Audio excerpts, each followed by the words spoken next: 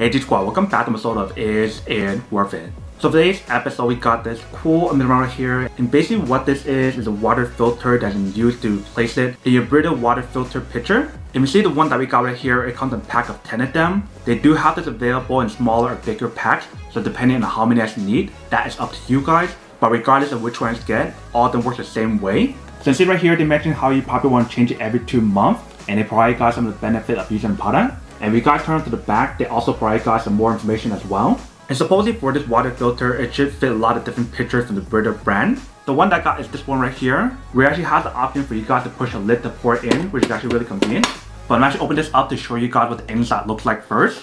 Alright, so once you guys open up, there's a box inside the box. And once you guys take it out, there's basically 2 boxes in here, and for each one of these packs, there's 5 of them. So 5 in this one and 5 in the other one. So once you guys open up, that is basically what the inside looks like. So you see how the product is all nicely wrapped up inside, so that way you know it's brand new.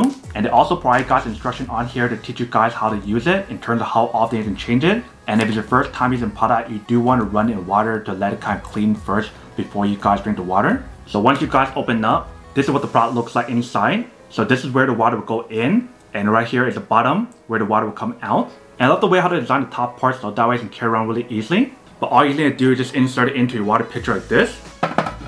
It only fits one way. Once you guys got it in, they can pour the water inside and start using it. So once we do put it back inside, you guys can close the lid.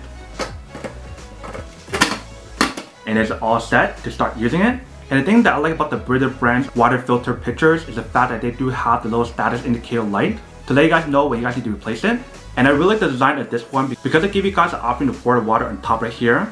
So that way you don't have to take off the lid if you don't want to. So that is basically how you guys set up the water filter. Now I'm just going to test out the product to show you guys how it works, and I'll come back and talk more product in a second.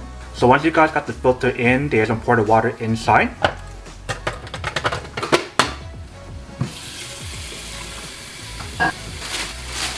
So you see the water is coming down in the bottom. So all you need to do is just wait for the water to kind of finish filtering. So very easy and very simple to use. Alright, welcome back guys. So next, a quick test about it, definitely actually does work, and actually works quite well. If you see, the whole setup process and everything wasn't that hard, it was actually pretty easy. All you need to do is just pour the water on top and just let the water kind of go through. And like I mentioned, if it's your first time using the product, you want to let it run a few times before you guys do drink the water, so that way you know the water is clean. But when you see from the actual test, the product definitely does work and actually works quite well.